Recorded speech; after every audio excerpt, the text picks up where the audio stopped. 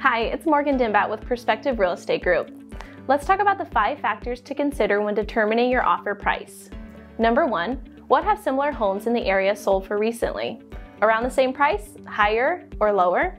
Number 2, how long has a home been on the market? 2 days or 20 days?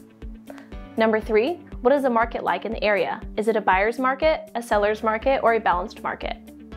Number 4, are there any other offers on the table? If so, how many? And how are they structured? 5, at what price would you feel that you have overpaid for the home? Or at what price are you comfortable walking away from the home at?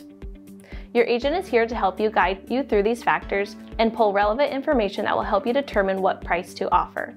If you need help in this process or have questions, send us a DM.